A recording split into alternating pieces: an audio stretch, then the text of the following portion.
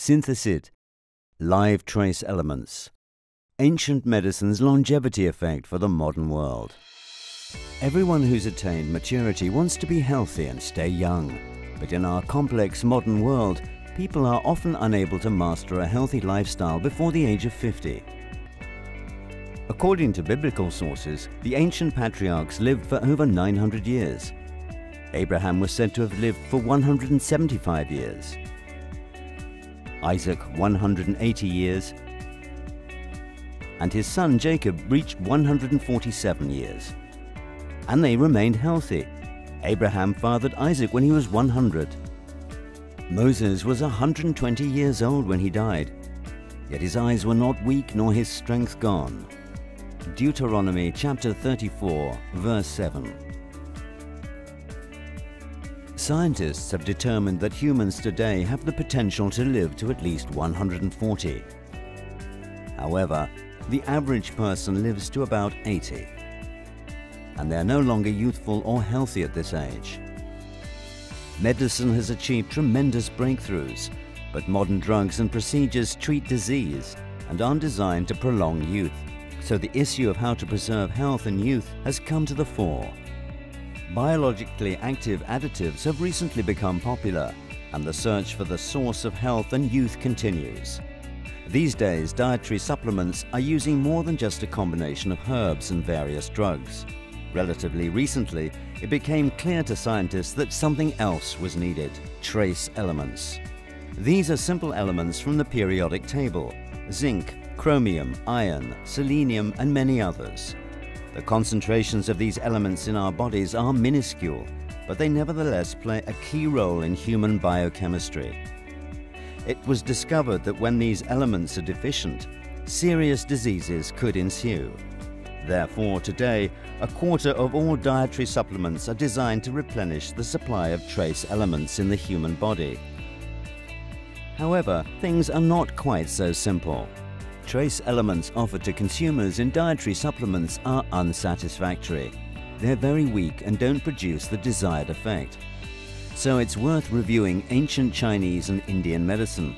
In their traditions, great attention was paid to trace elements, which were the basis for youth serums in ancient medicinal recipes, and these produced a very positive effect.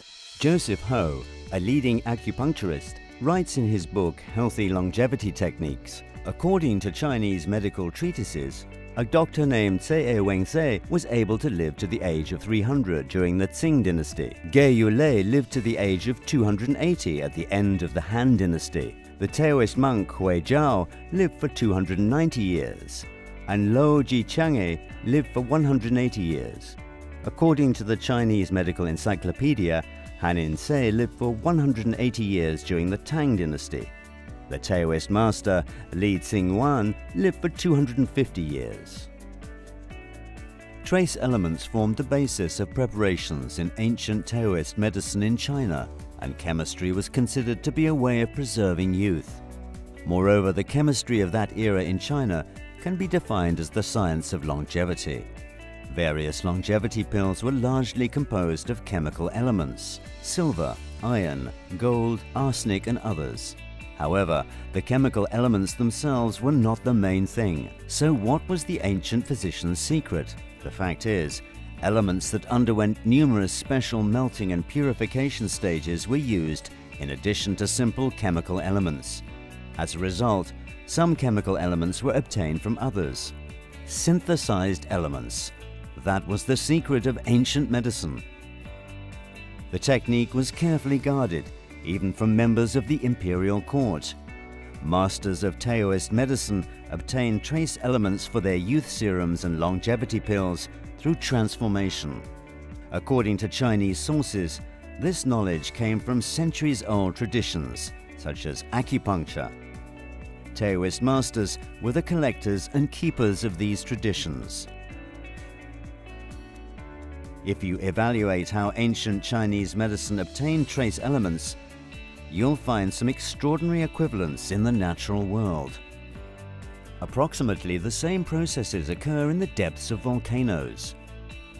Candidate of geological and mineralogical sciences Vladimir Krivitsky describes this natural mechanism in his book, Paradoxes of the Transmutation and Development of the Earth, Evidence from Non-Obvious Sources.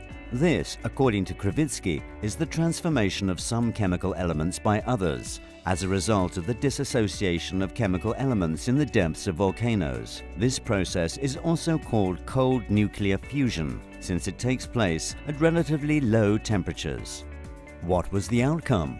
The products of volcanic eruptions function as powerful biogenic triggers in the surrounding nature. Insignificant amounts of trace elements from the depths of volcanoes, obtained from cold fusion, transform the surrounding territory, rendering it the most fertile in the world. Trees grown in such soil produce the most delicious fruit. It's all down to live trace elements. Therefore, when we talk about trace elements for humans, we should discuss those that have a powerful biogenic potential. Iron, chrome, and silver are dead fossil elements. But what is needed are living and synthesized elements as recommended by Taoist masters. This is what nature tells us when we look at the example of volcanic soils. Only these elements possess the energy necessary to stimulate life processes. In the 2000s, Adamenko, Urutskoyeva, Yashuhiro Iwamura and other scientists were able to transform or synthesize elements in experiments, and so the possibility of such transformations was proven. The Sinteztech project carried out numerous experiments to synthesize valuable elements, and a method was developed to produce certain elements relatively efficiently.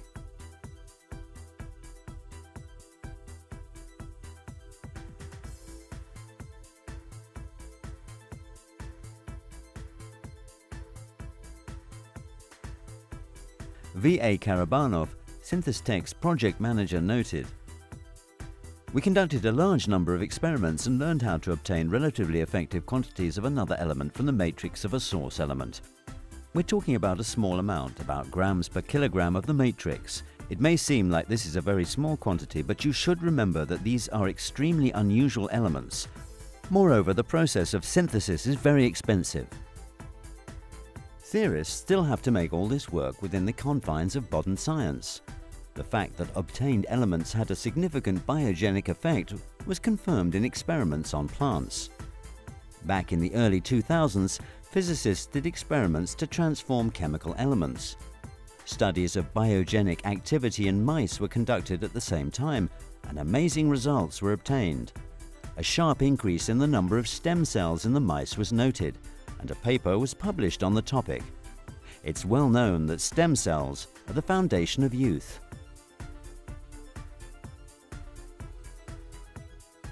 The number of elements that can be synthesized using Sinteztech technology is small, but it allows these trace elements to be supplemented in humans.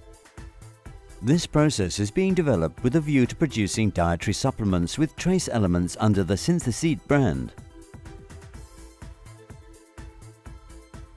Synthesit trace elements are simple chemical elements obtained by special electromagnetic processing from a matrix consisting of a different main element. This is similar to what occurs in volcanoes. Synthesit consists of synthesized trace elements. Although the Taoists' transformation recipes were doubtless slightly different, in general they're the same synthesized elements.